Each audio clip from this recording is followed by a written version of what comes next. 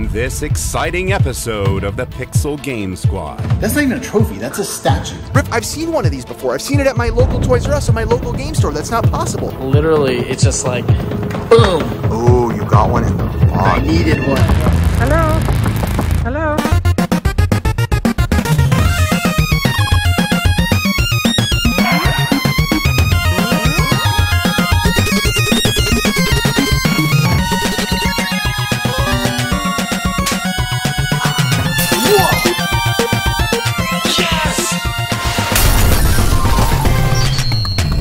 Let's game. Ricky, Ben, and myself are headed to an undisclosed location, and I'm gonna tell you right now, this guy has some super rare stuff, but we don't know really what he has. So I'm gonna tell you, you guys are in for a treat. All right, guys, we're not here with Riff, but Ricky, where are we going today? We're gonna go get me some pretty cool stuff. We're gonna get, I don't want to spoil it. It's something really cool that I've been telling you guys I was gonna get. We're heading out there right now, and we got Benny Boy, we got Curtis. I know what he's getting. So, we'll find out right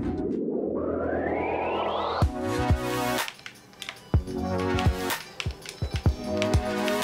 So, pressing pause, you're not going to believe this. I am currently playing Super Mario Wonder on a 330-inch OLED screen right now.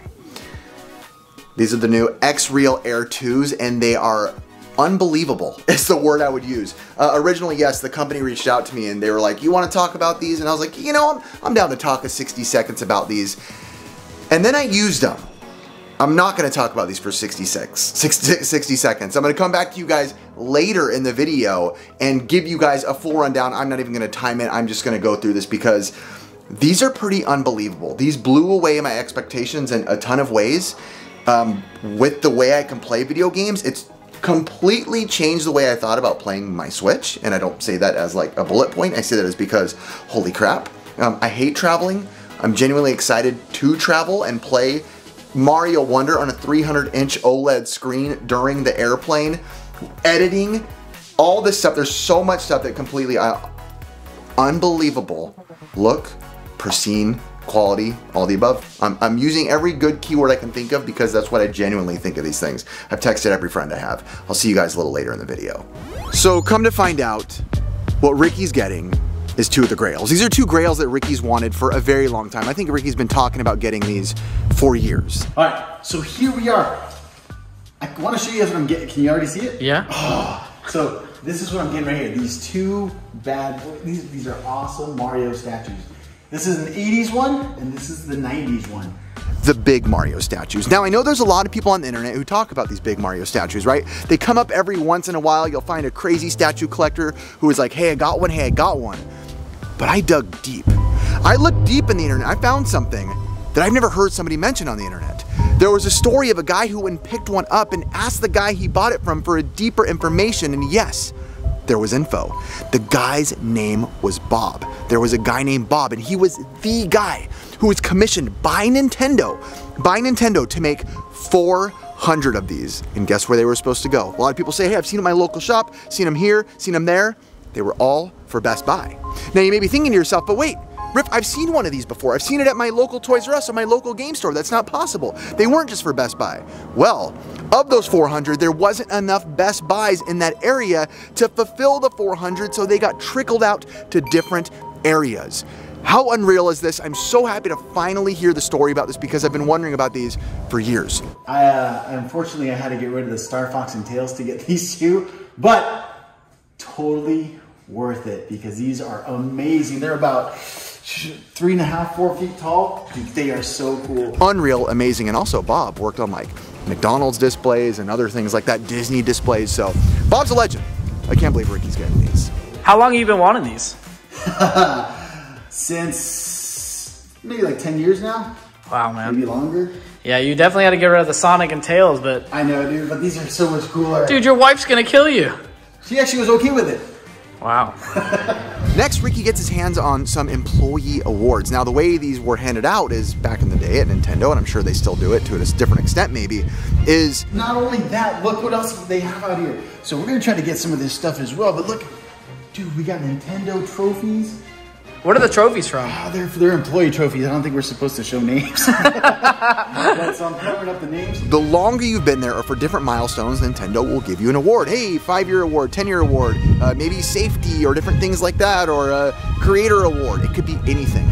But this is stuff that you had to be at Nintendo to find. And by the way, or to get. But these things are extremely heavy. Color. Look at this, Matt. Look at this. How cool is that? That's pretty much another statue right there. That's not even a trophy. That's a statue. I just love how you're covering the name. But dude, it's just like one rare thing after another. You see this? It's insane. This is some crazy stuff. I got to hold them later, and they are quite the workout. You may be able to do a couple curls with them and actually see a little bulge. But this stuff's insane. It's awesome. Alright guys, so he just brought out something super rare. What is it, Ricky? This is a Gremlins 2 prop from the movie. Look at how bizarrely cool that is. In 1990, we got Gremlins 2, the new batch, which by the way, I love that movie. And this guy has a prop, a used prop from the movie. That's unreal. It's next level and it looks so good, but I guess, I mean, it has to look good if it was used in the movie, so. Dude, this thing is awesome. Dude, look at this thing. Something from the set from Gremlins. All this stuff, seeing Ricky and Curtis and Ben get to be a part of this and hold this stuff, I'm getting a little sad, and I might have to quit Retro Rick and Phoenix Race Sale and Hustle at Home Mom because that's why I couldn't go because I had to work for them. Just a random box, too. Look at the detail. Gremlins 2, the new batch. So when I was at this undisclosed location, which now he's a homie, but all right, without Riff, we're just kind of like casually looking at all this rare stuff. And then look how many boxes up this is, dude. Mario 2s and Mario 3. I think these are just box. I think I picked up a pretty good amount of boxes. They were all Super Mario 2 Bros, all in the NES box. Some were complete, most of them were just boxes. Cool. So this came in a box bundle. The rest did not. Oh my God. And then this one is insane. This one is still sealed. And then I picked up a bunch of Super Mario 3 boxes, and I didn't even realize that I had like 3 or 4 Left Bros in there. So kind of came up a little bit. So, all right, Ricky, so what do we got going on right here? And these are from E3. Both of them are from E3. They were little displays in E3. When I mean little, I don't mean little. They're actually pretty big. They're, oh my gosh, it's so cool. I always love the Nintendo branding anywhere on any of these things. This is amazing. These aren't for sale, but I wish they were because I would take all this. Yeah, look at these bad boys. Which one's this one? Cool. So that's from a what is that? A slot machine in Japan. They have a slot machine. You can see the little holes in the bottom. Oh, like right there. So that's where you'd attach it to it. I've only seen an M82 cabinet a couple times in person. Literally, it's just like, boom. I've always wanted one of these. You can play 12 games at a time. You just select. If you don't know what this is, it's a little unit that was made back in the day for people to be able to play and test up to 12 different games for the Nintendo.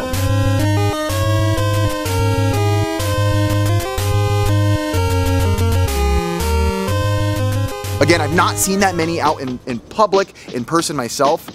Actually, if I'm being fully honest, I think one ever. And then in this video is where I'm seeing the other one, technically through Ricky. That thing's so cool. So cool. I've seen these, but man, I need one. I'll get one day. But that is a grail piece, just unbelievable part of Nintendo history that people don't really mention much in the world. I feel like I've heard it way back in the days when I first started collecting retro, and now it's brought back up again. So M82 cabinet, someone find me a good lead on that.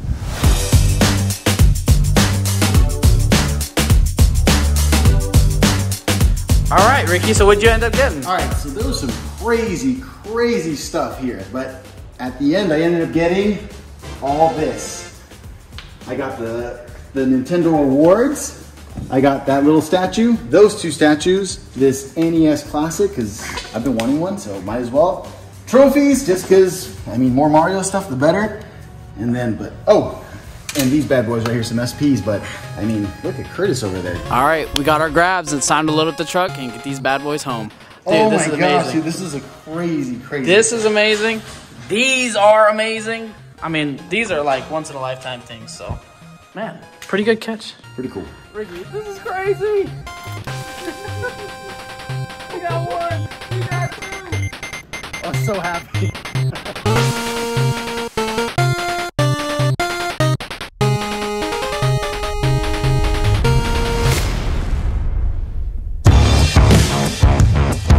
All right, So now we're here at Ricky's. Ricky's. Now we're here at Ricky's and we're ready to show Riff is here. So I'm gonna be able to surprise him with something crazy. All right, so I'm at Ricky's and you and Curtis already and Ben went and had a good time. I couldn't make it. I literally just had editing stuff for work. But I have to see these bad boys. The audience has already seen them, so they've seen them before I have at this point. So That's true. I wanna see. She's like jumping on the boat. Storm. So I'm looking at these statues and I'm blown away just seeing them in person. I've seen like one at Kelsey Lewin's shop a long time ago. Wow, he's clean. It's really clean. Holy cow. So obviously he gave you guys already the information about where this came from. Yeah. Okay, so I don't need to try to sound intelligent. Well, not sounding intelligent. What was he pointing to? Do we know? Or just for display? To you right now. Oh, I got it. Point. But to see both of them side by side, it's so interesting. Apparently, you know, the other one is from the Mario 64 days, the one I talked about earlier. But apparently, this other one is from the 80s. Look how tall. So here's for scale. I'm a 6 foot tall man. So on the dot. So he's about what, 4? Maybe 4-ish, 4.5 feet, Gabe. And what I find interesting, and again, this is any part of Nintendo's history, especially within Mario, Nintendo was always trying to figure out how is Mario gonna look. Oh, baby, side by side. Who's taller? Oh, I think 80s is barely taller. Like, come look at this, Gabe. Look at like the fatness difference right here. This is what I like. So you can see, look how thin this hand is versus this hand is massive. If you go back to the early Donkey Kongs, to Mario 1, to Mario 2, to Mario 3, to Super Mario advertisements, to 90s ads, 80s ads, things were always changing. So it's interesting just to see them side by side, pretty much the same height, pretty much the same figure. Well, they're built completely different. One of those Marios works out a little more than the other, I'll tell you that much. Oh my gosh, look at his belly compared to that one. Holy moly, Mario. He hit up a good diet right there. Well, let's get him in the, look at the M's different too. Look at the thin M and look at the thick M. The little trophy figures that are in the box. Oh, I love these, dude. Oh, I've almost bought a couple of these at a convention before. I've seen them start to pop up a little bit here and there now, and I think that's due to the fact that, you know, YouTube got big and collecting got big with the NES, and everyone was collecting for NES and games. Everyone was talking about games, but now a lot of people, including us, are kind of pushing with the excitement for weird stuff, odd stuff. So I feel like the boxes, I've never realized how jank the boxes look. Boxes are jank. They look very bootleg. They're very bootleg. But they're not. Oh, you got one in the box. I needed one. I was like, I want it. More and more vendors and sellers and collectors are kind of being like, hey, check out these little trophy figures. They're cool. He has them, but he couldn't find them. So maybe these are the different versions of Mario. These are different versions of Mario. So you got that one, this one, and which one's this that? one's dope. Oh, that's the best one. The jumping stomp. The jumping one. That one's awesome. These are sealed, and look at the bottom. Toys R Us. That we were there. What was really cool is the employee statues, the small heavy ones, and then the big old ones, the 4-footers. Oh, how cool is that? Yeah, dude, look at that. You got Fat Boy and Slim, Fat Boy Slim right there. Some of these employee statues are modeled exactly the same as these statues. It's so interesting to me because they weren't like the same builders who made them or same shapers or whatever you want to call them. That's Ashima. That's Ashima. That's so cool. Yeah, that's the thinner one with the less belly, and then that's the other one. So odd, but super cool. I didn't think I mentioned it in the video when I saw it. I think I just realized it when I was watching the video back, and I'm like, oh my gosh, I've made a discovery. Call me Nicolas Cage and put me on the National Treasure.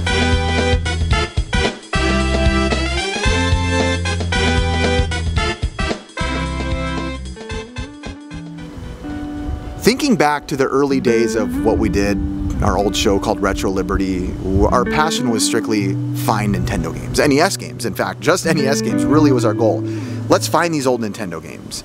And as more and more time went by and we started digging deeper into our love for Nintendo and things of the past, our horizons spread from video games to boxes, to toys, to magazines, to artwork, to statues. And I feel like it's such a cool place to be on YouTube.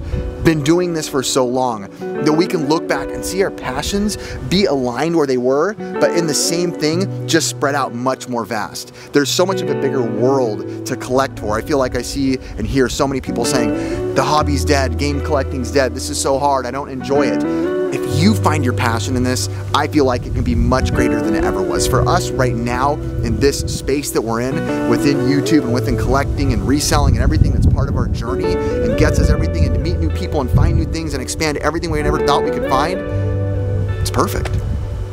It's better than ever. I love it. Well, we're back. This is the XREAL, formerly known as NREAL, glasses headset. Also, I did find out they are the #1 selling headset in the market. I just kind of want to poke into some things that I think are important for me to talk about as a consumer of something like this. The first thing that really stuck out to me when I started playing these and started using these was the sound. I wasn't sure if these were going to even have sound when I found out they were coming my way. It has great sound. This directional sound system ensures that only users can hear, offering better privacy protection and minimizing disturbances to others. That is what I want to talk about. And the reason is, let's just say my wife and I have very different preferences when it comes to what we watch when we're in our room. My wife likes to watch a lot of Hallmark stuff, which I'm not opposed to, but I like to watch my horror stuff sometimes. Last night, I was able to put these on, watch myself a little horror movie, while my wife is watching her thing. She's not hearing, she's not listening, she's not watching what I'm doing. I'm in my own world, she's in hers, which is a couple. We stay as close as we can, but when it's time for those separations, we can do it. It's also important to note that there is brightness up and down right here on the glasses themselves, right on the hilt right here, on the handle, if that's what it's actually called. When I got these, I knew right away that the quality was gonna be more than I'm used to, because even just like the packaging of this thing, the way everything was put together, from the box that it came into, each cord that was in there, everything was like in a high-end, nice box. And as someone who does like marketing and YouTube and other stuff in that realm in the world, you know when you're getting a good product, when someone's putting a ton of time and effort into each part of this, right? You want them to know that they're getting a good quality item. Okay, back to the gaming. You basically can hook this up. There's this thing called the Beam right here, by the way. This is a product that comes with it as well, or a product that you can order, but this is called the Beam. All you have to do, you literally plug your glasses into it. It's good, it's going. Then from here, you can plug into anything that's USB-C, so directly into a Switch dock, into a phone, into a Samsung, I hooked up into my MacBook. No problems, no weird installation, download, firmware, hardware, too much time. It literally immediately gave me a giant, I'm pointing right here because that's where my screen was, immediately a giant massive screen. My editing window, my editing screen, I was not in the way. I was not spending any more extra money on crazy monitors, on stands, on hooks. I automatically had it right there, massive in OLED, beautiful quality. You can hook it up to your PlayStation 5, again, anything with USB-C, but again, a Switch for me, again, tablet, Netflix, mobile gaming, however you want to do it, a Switch is a game changer. Because when you travel to places, you got to bring the dock, you got to unhook it, you got to buy some weird portable dock, hope the TV has like the right settings, hope that you can unhook the HDMI cords from the TV and put them in there. You literally bring this with you and you're there. You're mobile, you're on the go. Take this on a plane, take it anywhere. Look, you got your whole entire Nintendo Switch. Oh, what size screen do you have? 330-inch OLED. I was so excited about this, I was quite literally texting all my friends, holy crap, about this. And my friend Jared actually replied to me, he's like, I gotta look into this. And immediately his friends were telling him that it's huge in the Steam Deck community. I don't have a Steam Deck myself, but apparently, if you don't know, like a portable gaming console as well, apparently this is like all the rage in there, and I totally get it. I was looking at some of the briefs that they sent me, and they said to also mention that this is gonna be, the XREAL is gonna be available in the UK, but it's available here now. I wanna make it very clear that I'm purposely just kind of talking with you guys as I get my hands on it, because it's not something I get to do on the channel. Normally when I get sponsorships, I have to like read briefs and dive deep and figure out what I'm supposed to say, how they want me to say it. But this, just being able to kind of be hands-on with it and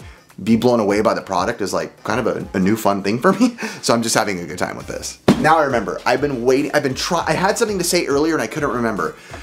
I can't do, I'm not gonna name names, big bulky VR. I can't do it. I've tried it. I get motion sickness. No motion sickness. That's huge for me. Go back, watch any of our podcasts, anything like that. Everything I always say about big VR headsets is I struggle with motion sickness. I have put hours and hours into these.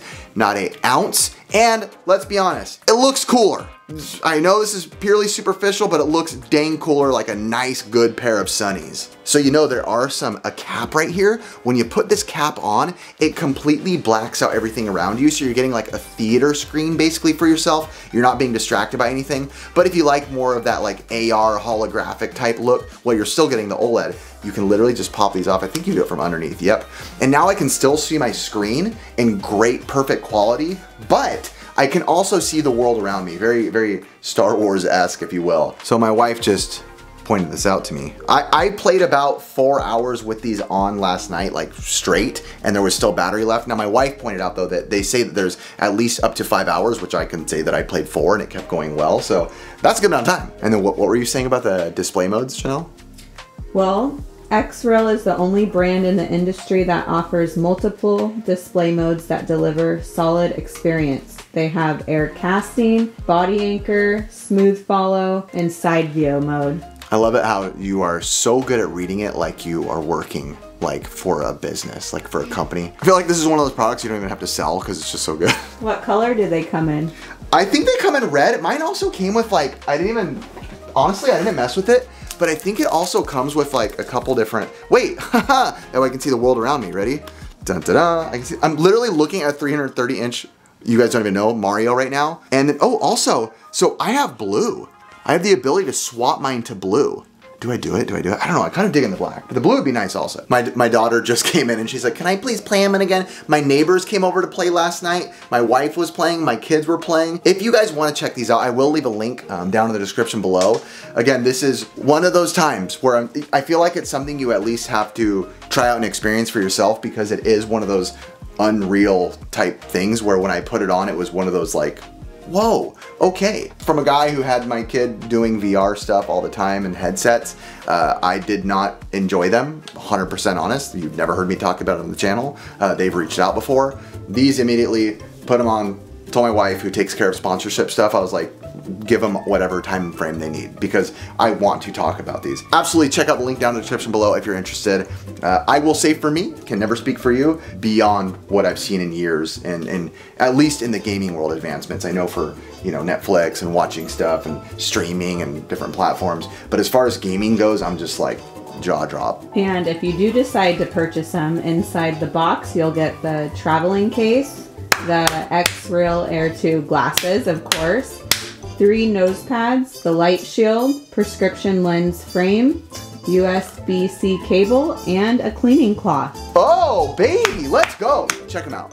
My wife, she's selling right now. So with that said, it's time for Ricky to attempt and pretend that he has a place to put all this.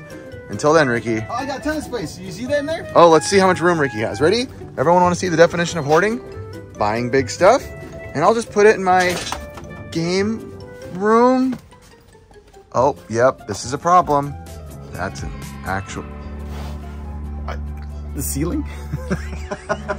Nope, you're sick. For my son!